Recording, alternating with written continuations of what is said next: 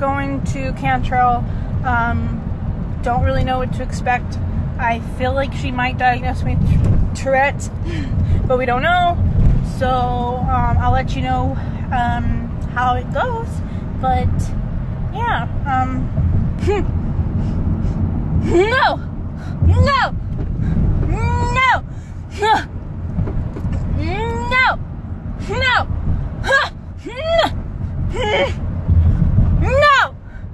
no. I think she's done all the tests that she can do, so I don't know what else the involuntary movements and sounds would be, so we'll see what she has to say. No! No!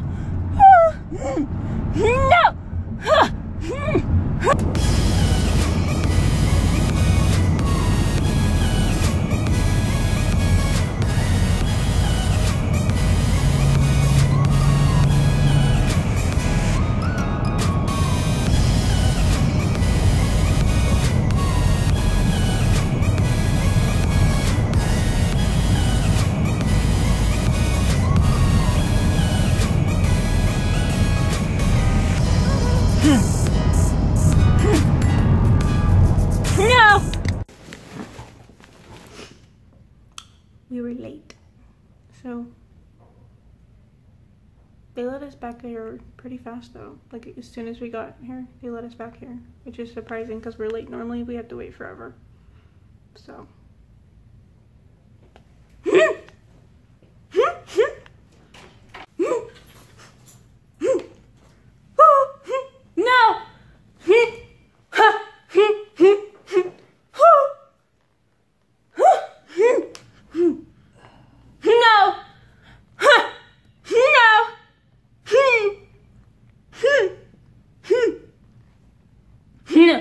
Any update your medications? Give this back to her. No. No. No.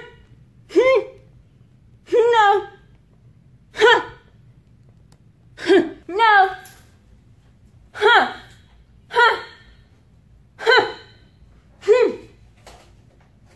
No.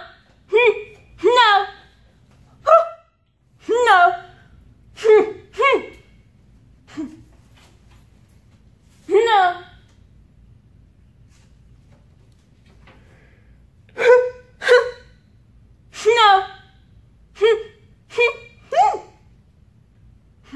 No. No. So I'm going to be looking for a new neurologist. I don't feel like she's helping me. She says things that I don't think she should say. You know, I went to the, I did my EE, what do you call it? The electrode thing on your head. I'll put a name on the screen. I can't think right now. And they said it might be psychological. And I'm like, no, it's not. And at this point in time, I wasn't as vocal. And it was my arms and my head flipping back. I'll insert a clip. I have them. I don't have them all the time, but they are a little painful. I have like this tightening sensation and like a pulling sensation kind of like in my neck, and it goes from my neck through my shoulders.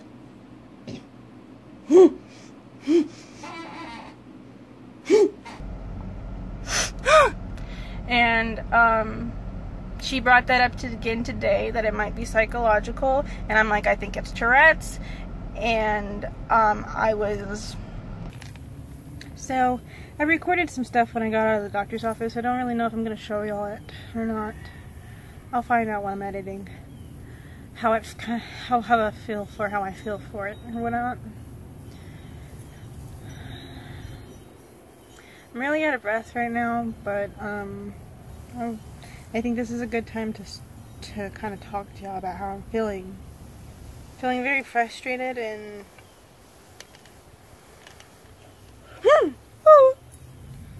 no.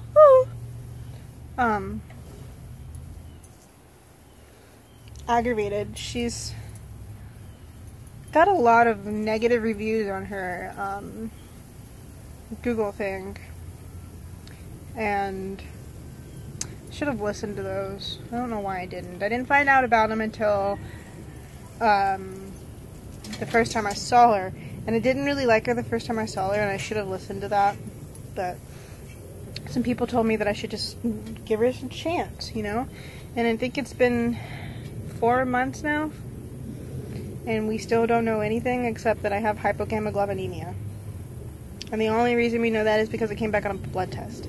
She's done shit after, like, she's done test after test after test, and no, she doesn't tell us anything. She doesn't really even give us an explanation of why she's doing the test. She'll give us a vague answer, but it's never detailed like I want it to be. She gaslights me too much. Like today, I got upset with her and I started crying, and she told me I needed to stop crying. Not really understanding. I felt like when she did that, she wasn't understanding my frustration. She was more annoyed of me showing emotion, I think, and then told me that I needed that. Then I can't talk. As soon as she told me that I needed to I can't think, just be patient. As soon as she told me that as soon as she told me that I needed to calm down, she says, "Are you seeing a psychologist?" And I'm like, "No, I'm not. I don't need to see a psychologist. I can be frustrated and show feeling and not need to go to a psychologist. Nothing is wrong with going to a psychologist, but right now, I don't have money to go to a psychologist. I would love to go to a psychologist, but also finding a psychologist is really hard. I have a lot on my plate." And she didn't tell me that out of a thing of concern. She told me that because she's a cunt. Like, I think it's passive aggressive. I don't know how she was being, but there is a word for what she was doing. So I replied, "No, I don't need to go to a psychologist so that they can tell me what I already know." Which probably sounded, what is the word? Like a hypochondriac to her. But I already know what's wrong. I've gone through a lot of rape. I have trauma from my childhood. And I have trauma from doctors and being sick. I know what's wrong with me. I talk that out to myself privately through videos, and I either save them or delete them, or maybe I won't even record it. Maybe I'll just sit in my room and talk to myself. People probably think that's weird, but that's my therapy right now. And I think it's working. I've done a lot of self-improvement that I never did when I was in therapy, and part of that was because when I was in therapy, I wasn't wanting to get better. But it was very rude of her to say that. So then we went on to say, she asked me what I'm confused about, and I'm like, "What do you mean, what am I confused about? You come in here and use words like hypogammaglobulinemia. I know what that means now because I've looked it up.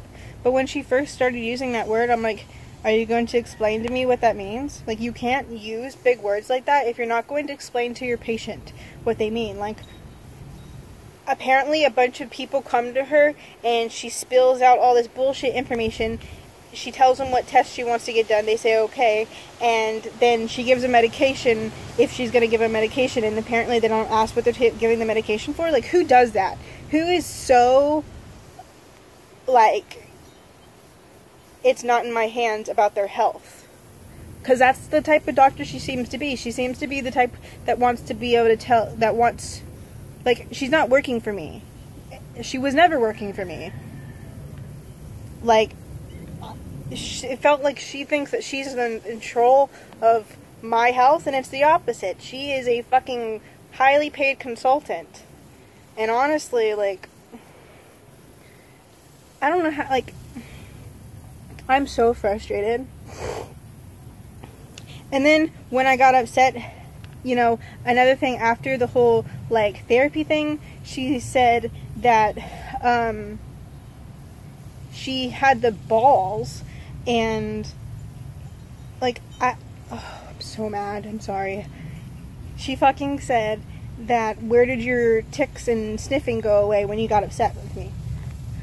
Like, really? A doctor is going to say that about Tourette's? Tourette's is not at all the same. I don't know what, I can't think of the word right now, but it's never like,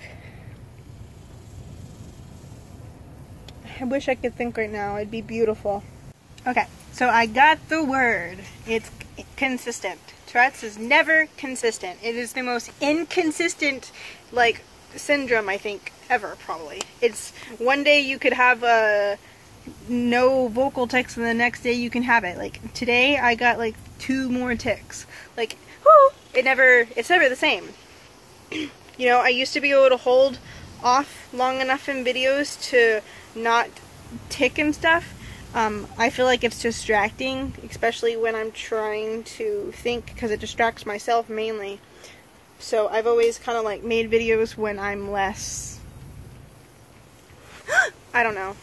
I can't really do that now because I'm kind of constantly, every 5 minutes doing this. So it's definitely progressed, you know, in a matter of months.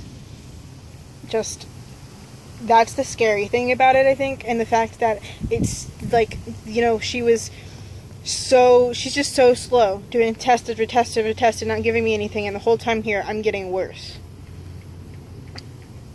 And I feel bad for the future people she's going to do this to, because she doesn't seem like she cares at all. She doesn't seem like she cares about her patients.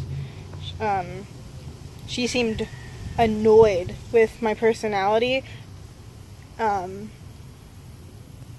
ask a lot of questions, and I gave her a list of symptoms, and she looked at it funny. She's just, I don't know why I didn't leave sooner. I talked about it before several times. I should have left then. I should have, like, this is ridiculous. I feel like part of this is my fault, because I knew I wasn't comfortable with her.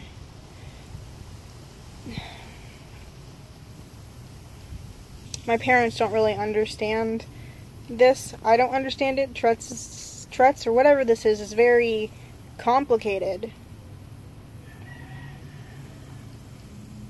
And, you know, it's like something in the back of your head that's making you do things that you don't want to do. It doesn't make any sense. The sensation's in the back of my neck, and it's just, oh, awful. No!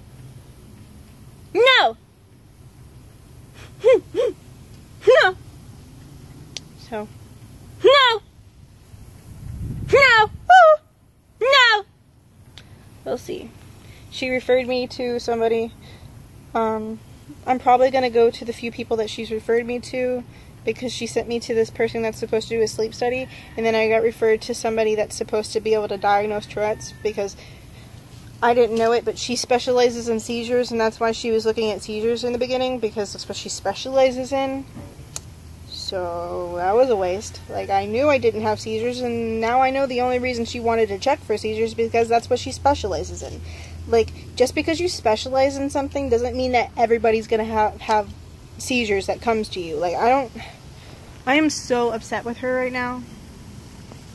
But this is part of the journey. This shit happens. Doctors aren't always the smartest people in the world, sadly. I need a doctor that's going to work with me, and I'll find it. I'll find it. Just you wait. But I want to say, if anybody is going through this too right now, please don't give up. If there's a shitty doctor, go to a new one.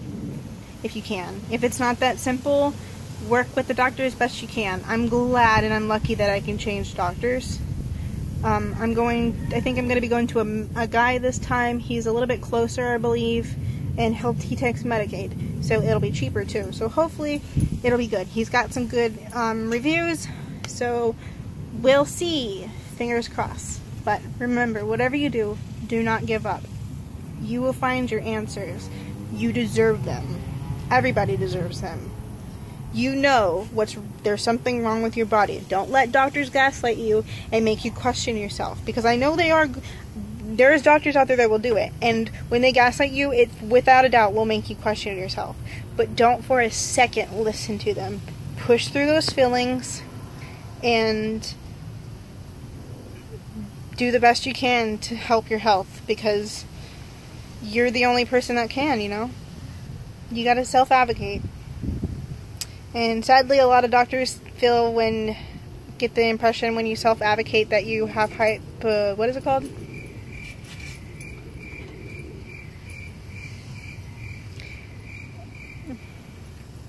Hypochondriac, yeah. The people she referred me to is a sleep person, so they'll do like I'll go in during the day and take a nap somewhere. That's to find out why I'm so tired, hopefully, because that sleep study that I did told her that I was just sleeping a lot, which is, I already told her that. I don't know why she needed to do a sleep apnea test, which again, that was a waste. But the other test is like they're gonna swab the inside of my mouth and check for a certain gene, and it causes Alzheimer's, and Alzheimer's runs in our family. And so she says that could be what's causing my cognitive issues. So I haven't officially fired her yet. She's still doing shit for me. But I am going to be seeing a doctor and getting everything transferred over. Once everything is once everything is transferred over, then I will officially be like, see you later. So, that's it. Look forward to my stimming video. It'll be the next video that you see up. And, as always, I love you, and thank you for being alive, and don't give up. Bye.